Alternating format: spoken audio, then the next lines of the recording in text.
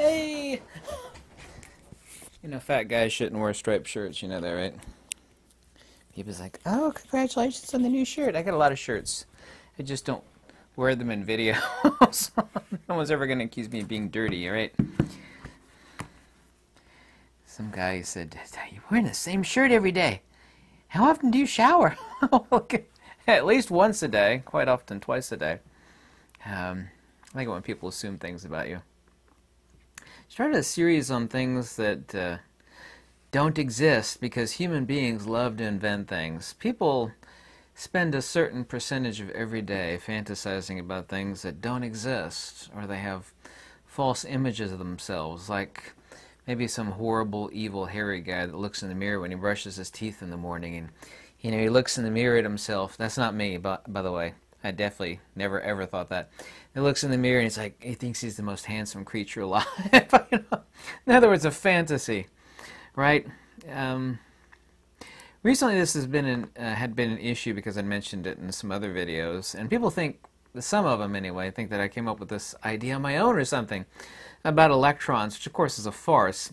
And importantly, as I've said many times, if you're a hammer, everything is a nail.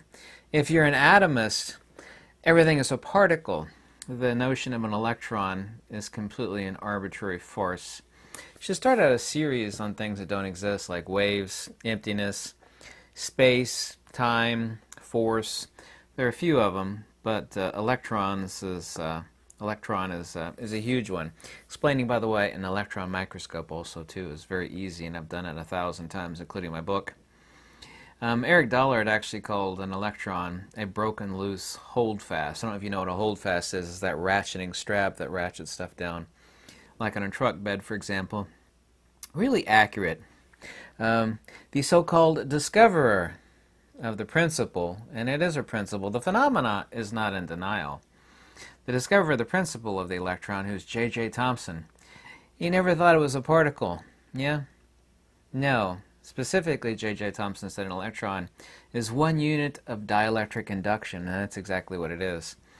The idea, and people still suffer from this mental malady, that like an atom, for example, it's got a little tiny nucleus right at the center of protons and neutrons, and around it in different shells are all these spinning, Saturnian model, spinning electrons.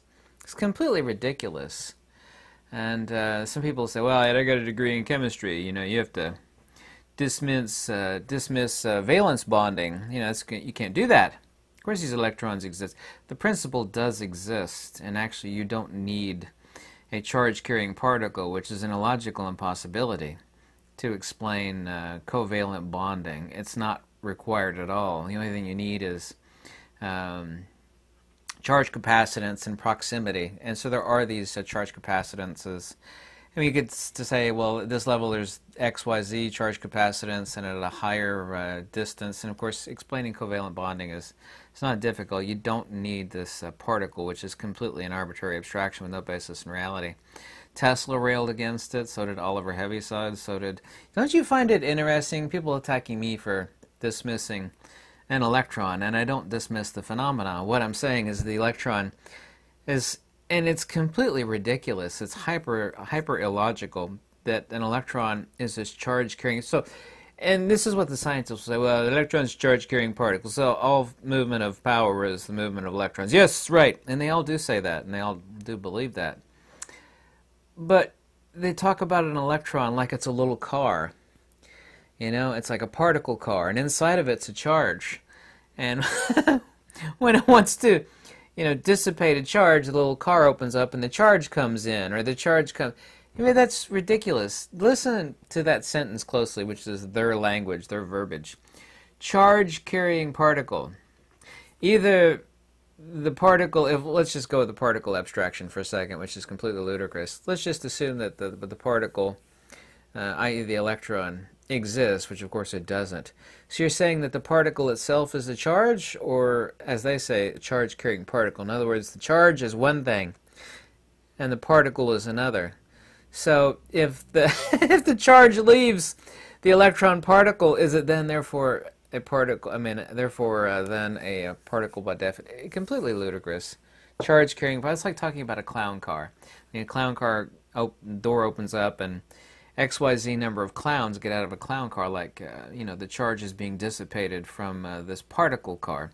Anyway, the so-called electrons are not particles nor objects or subjects, but are the dynamic principle of discharge, and are certainly not charge carriers. Fields are not particles, nor are they electrons, nor assuredly are there energy discharges in the vacuum of space involving electrons, not to mention that space is not a field terminal. Space has never been a terminal for any field. That's an absolute fact, by the way. An electron is a fiction of fallacious observation and even more faulty mental acuity, spawned naturally from the minds of materialists as meant atomists. Electricity is the ether in a state of dynamic polarization. Magnetism is the ether in a state of dynamic circular polarization upon itself. Specifically, magnetism is a dielectric field, and is the radiative termination of electrical discharge. Dielectricity is the ether under stress or strain. The motion and strains of the ether give rise to electrification, whose unit is conceptualized incorrectly as this electron fantasy, kind of like a unicorn or a leprechaun. J.J. Thomson developed the ether atom ideas of Mr. Faraday into his electronic corpuscle, the indivisible unit. One corpuscle terminates on one Faradic tube of force, and this quantifies as one coulomb. The corpuscle is not an electron. It is constituent of what today is known incorrectly as an electron. Thomson relates 1,000 corpuscles per electron. Once again, we get back to the clown car. The electron, it's got 1,000 corpuscles of charge. It's ridiculous. In this view taken by W. Crookes, J.J. Thomson, Nikola Tesla, the cathode ray is not electrons, the movement of electrons, but is actuality that of corpuscles of the ether. That's a quote from Eric Dollard accurately. This is a Nikola Tesla interview from 1928. Now, before I get to this interview with Nikola Tesla, I have to reiterate the fact that these are the gods of electrical field theory. They all tell you the same thing. There's no such thing as an electron particle, but maybe you think you're smarter than Tesla, James Clerk Maxwell, Oliver Heaviside, Charles Purdy. No, you're not even close to one of them, and that's not an insult. That's a demonstrable fact. On the whole subject of the matter, in fact, Dr. Tesla holds views that are startlingly original. He disagrees with the accepted atomic theory of matter, does not believe in the existence of an electron as pictured by science today. To account for its apparently small mass, science today conceives the electron as a hollow sphere, a sort of bubble, such as a bubble could exist in a medium, a gas, or liquid because of its internal pressure and not altered by deformation. But if, as supposed, the internal pressure of an electron is due to the repulsion of electrical masses, the slightest conceivable deformation must result in the destruction of the bubble, just to mention another improbability. This is from the article, "A Famous Prophet of Science Looks into the Future." Here's also to Nikola Tesla. My ideas regarding the electron are at variance with those generally entertained. I hold it as a relatively large entity carrying a surface charge and is not an elementary unit or particle. When the electron leaves the electrode, the principle of the electron leaves the electrode of high potential, and in a high vacuum it carries an electrostatic charge many times greater than that of normal. In the theoretical treatment of, this is Einstein, by the way, I can quote him, from this is Einstein Electrons and His Relativity, Random House publication, 1960. In the theoretical treatment of these electrons, we are faced with the difficulty of the electrodynamic theory itself unable to give an account for their nature, for since electrical masses constituting the electron would necessarily be scattered under the influence of their mutual repulsion, unless there are forces of another kind operating between them, the nature of which has hitherto remained obscure to us. Here we go. Walter Russell. Accurate. To describe an electron as a negatively charged, you should read Walter Russell's Universal One. To describe an electron as a negatively charged body is equivalent to saying that it is an expanding, contracting particle. There's no such condition in nature as a negative charge. This is correct. Nor are there negatively charged particles. Charge and discharge are opposite conditions, such as filling and emptying, or compressing and expanding are opposite conditions. There is no rest mass to the principle of an electron. It is given here that an electron is no more than a broken loose holdfast. In other words, a ratcheting strap holdfast under the grip of the tensions within the dielectric lines of force. This is just in reference to dielectric torsion, which is what dielectricity is. Ether under stress or strain is dielectricity.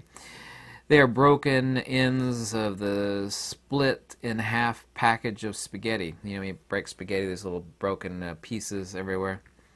Obviously, this reasoning is not welcomed in today's realm of Einstein's theory of relativity. That's Eric Dollard, who, by the way, despises Einstein for very, very good reason. This is from Charles Proteus Steinmetz, a god of electrical field theory, undeniably so. This is from electrical discharges, waves, and impulses. Unfortunately, to a large extent, dealing with the dielectric field of the prehistoric conception of electrostatic charge, the electron on the conductor, this idea still exists. He considers it a psychosis, stupidity, and insanity. And by its use, destroys the analogy between the two components of the electrical field, the magnetic and the dielectric. This makes the consideration of dielectric fields unnecessarily complicated. Brilliant books, free download on archive.org. The idea of electricity as a flow of electrons in a conductor was regarded by Oliver Heaviside as a psychosis. This encouraged Heaviside, a true genius, the actual guy who understood what gravity is. He actually wrote a small little article on what gravity really is, and he was very, very accurate. He was on the cusp of a big discovery. This encouraged Heaviside to begin a series of writings. Electrons as a separate, distinct entity does not really exist. These are merely bumps in something called the field. That's Dr. Stephen Biller. You cannot say that stretching a trillion rubber bands nailed to the floor and releasing them or breaking them, they're lines of force, that this is a flow of electrons. This is ridiculous.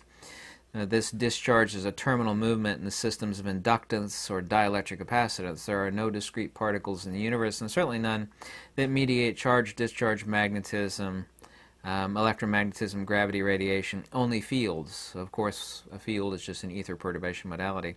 The so-called electrons are not particles nor objects or subjects, but they're dynamic principles of discharge, and certainly not so charge carriers. Fields are not particles and are not electrons, nor assuredly are there any energy discharges in the vacuum of space involving electrons. The electron principle thereof, this charge-carrying fiction, is a fallacious nonsense observation, even more faulty.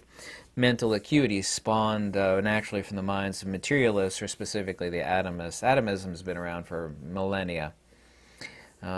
Electricity is the ether in a state of dynamic polarization. Magnetism, once again, is a state of dynamic circular polarization, and is the radiative termination of an electrical discharge. Dielectricity, once again, is the ether under stress or strain.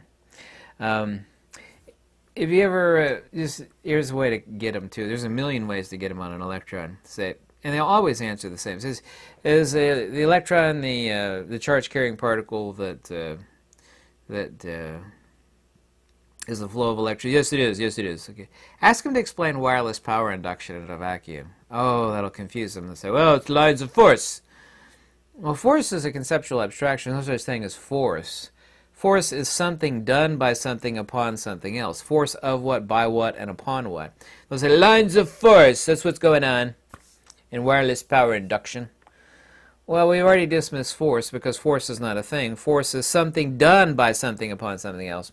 Lines are completely nonsense. There's no such thing as lines in nature. These are just lines that human beings see.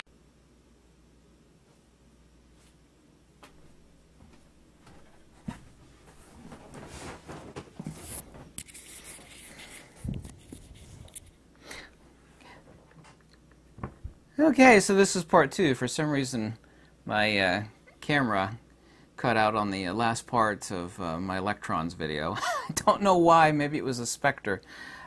Things happen. Format the SD card. But finishing up on the electron, this conceptual abstraction reified by these atomists is completely arbitrary. It has absolutely no basis in reality. The notion that electricity is a flow of electrons. For example, they think that power flow, ludicrously, through the power lines in the backyard of your yard or front yard, depending on where you live at, of course, there's every microsecond there's trillions and trillions of these little electron particles flowing through the power lines, completely ludicrous. And if you listen to what they say once again, and it's incredibly important that you do, we'll call it the charge carrying particle. So just like a clown car, there's the electron itself, which is obviously not the charge, but is carrying a charge. Well, that's demonstrably illiterate and completely nonsensical. When you actually ask them to explain, and I've done this many times to PhD professors of physics, about wireless power induction, they say, well, it's lines of force. That's what's going on. What do you mean lines of force? Force is something done by something upon something else. There's no such thing as force itself. It is what is done. And lines, of course, is just another conceptual abstraction that they'll use to support, their explanation of how wireless power induction works. But they've never defined a field. And they actually can't tell you how wireless power induction works, because when you actually remove the wires, then the whole flow of electrons completely breaks down. Humorously, however, when you attack the obvious fallacies and logical inconsistencies of their little unicorn, the charge-carrying particle, which in itself is ludicrous on many different levels, what they'll do is that they'll use another, throw glitter in your face and run away tactic and talk about lines of force. That's like them trying to support the notion of a unicorn by saying, well, my neighbor, is a leprechaun, and he has a unicorn, and, he's named the unicorn Daisy, and, my neighbor has a... So they use one fantasy to back up another, the leprechaun that owns the leprechaun that owns a unicorn. And what amazes me not so much is that somebody would have this, illogical, crazy belief system, which is what it is, a belief system. It's not logical, it's not scientific, it's not even sensible. But that other people can't see, well, yeah, that makes sense. That guy's got a PhD, he's teaching at XYZ college. And people really do only look at it as superficial as that. It's like, why would you do that? Shouldn't you be questioning, and it's okay not to have the answers to things, but we never go looking to the answers to things that we already think we know the answers to, and these people are exactly like that. They were taught to believe something. Go home and read this, memorize it, we got a test on it. If you keep repeating the same stuff, that the guy above you believes in, and, they rubber stamp you, well, you got a doctorate, you've been certified to believe the same nonsense that I do. But maybe you think you're smarter than Tesla, Faraday, or Steinmetz, or Heaviside. I shouldn't mention Faraday regarding the electrons, since he wasn't around when the so-called discovery of the electron manifested from J.J. Thomson, who just called it 1 unit of dielectric induction. But you're not, and that's, it should be demonstrable to you that it's important that, these geniuses of field theory, the utmost genius has said that there's no such thing as a charge-carrying particle, and there's not. Here's something else, and nobody should ever do this. It's actually an experiment it's not a real experiment. This is actually how they harvest electricity is in certain places in the world where it actually... Well, I won't get into that. You could actually place a copper coil in close proximity to the flow of power. It's dangerous. Don't even think about doing it. This is a thought experiment, which of course works, and you'll actually get, you charge your battery, you can charge your, feed the items in your house. The problem is, of course, if you get it too close, there'll be an arc of electricity that would be very, very dangerous, that would move from the power lines over to the induction coil. It's like, well, I thought you said that, electricity was the flow of electrons through those power lines. But yeah, that's exactly right. So, well, those power lines are there. My induction coil is kind of close, might be dangerously close. So, where's the power coming from? Well, it's lines of force. That's from the field surrounding the power line. And this has been done where they actually put not high voltage power lines, but power lines through a piece of paper. You sprinkle iron filings, you can actually see the field around it. It's like, well, this is true. That is the field around it, but you've never defined a field. And force is not a thing. Force is something done by something upon something else. And this idea of lines is like, you know, introducing your unicorn to back up the idea that, introducing your leprechaun to back up your idea that unicorns exist, which of course is completely ludicrous. And it shocks me that people can't see through this. You know, maybe it shouldn't shock me anymore, but I wanted to do a series, and sorry I had to redo the second part of the video again because of my video device for whatever reason, but you know, this thing does not exist. The principle itself does exist, obviously and demonstrably so. No one's denying that. The point is the notion of a charge-carrying particle, and just listen to it again. You know, charge-carrying, well, that means the charge is here and the electron is here. Charge-carrying electron is a charge-carrying particle. Oh, so the electron's not the charge, it's actually carrying a charge, kind of like a clown car is carrying clowns. Well, no. Well, you said, and they all say this, charge-carrying particle. Well, so the charge is not the electron itself, it's carrying the charge. Well, am I the only one that can't see how demonstrably nonsensical this is? Am I the only one? Anyway, the charge-carrying particle, the electron, according to Tesla, Steinmetz, Heaviside, Dollard, and others, J.J. Thomson, it doesn't exist. It absolutely does not exist. The phenomena, of course, does exist, undeniably so. I never said or implied that, but anyway, thank you for watching. I hope this video has made you think at least, and goodbye.